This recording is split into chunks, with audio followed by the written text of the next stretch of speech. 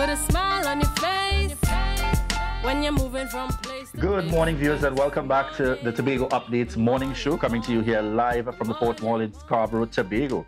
In this segment, viewers, we're chatting with Richard Ford, author and poet, as we speak about 22 virtues for you to pursue. Yes. All right. Good morning and welcome to you. Good morning. Thanks for having me here. All right. So as we get the conversation started, Richard Ford, Yes. I want you to start. Give us a little insight.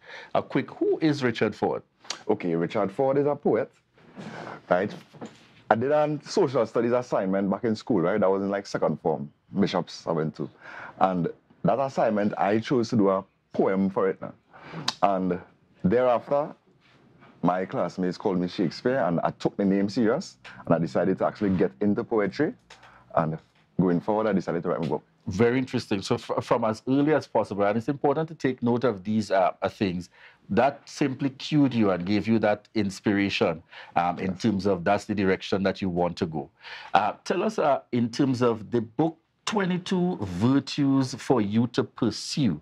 I know you said it's not just a book. Tell us a little bit about it. Okay, 22 Virtues for You to Pursue by Richard Ford is actually a poetry book, right? It's a book of virtues, you know. We need some kind of guidance in life sometimes, you know, you feel like your soul missing something. This book is just some virtues that you would want to apply to your life, okay? There are virtues like hope, kindness, you know, forgiveness, love, patience, you know, things that anybody could want to acquire to be in life. What would have been your inspiration in terms of particularly this book? Okay. I want to do poetry in terms of storylines, right? Right. I want to do books where I'm doing stories, but rhyming poetically. But I told myself I started with something simple. This is my first book I've published, March 29th. So I told myself, let me go with some basic concepts that I could get people to understand where I'm coming from, and then we could go further from there. For somebody looking on and having that kind of, I always probably wanted to have my first book published.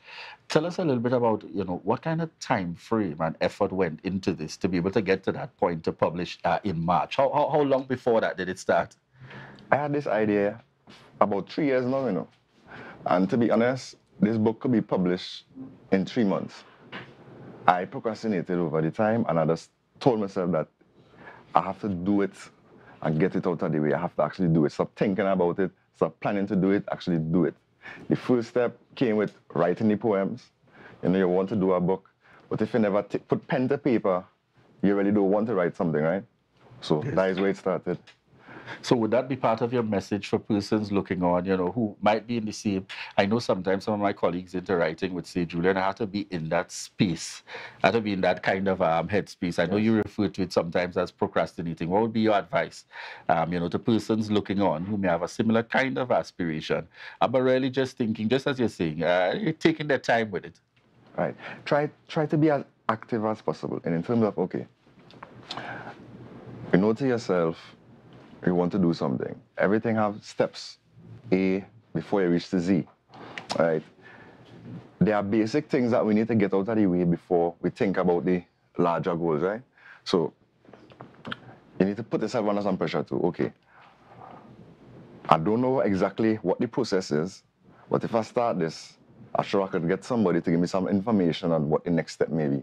Yeah, they have something to work with. And that's what I'm saying, so. All right, excellent. Where can persons access this book that would have been published as at March of 2023? All right, this book is available online on Amazon, right? You just have to type in 22 Virtues for You to Pursue on Amazon and it will come up. Also, I'm working with education to get it into some high schools as well, maybe to be used with the moral education syllabus, right? Because that type of book. Right, also, I want to get into Sharon's and Nigel Arkan bookstore and that kind of thing. So. All right. So you're working in terms of pushing it out there. And tell us very quickly as well, what cost does the book come at? The book comes at the cost of $120. All right. So 120 TT. 120 TT for 22 virtues for you to pursue. Yes. Certainly, the package is going to be much more. Yes. Online, however, is $12.99 for the book and the ebook. Because you could download the ebook as well. That would be $15.99 US.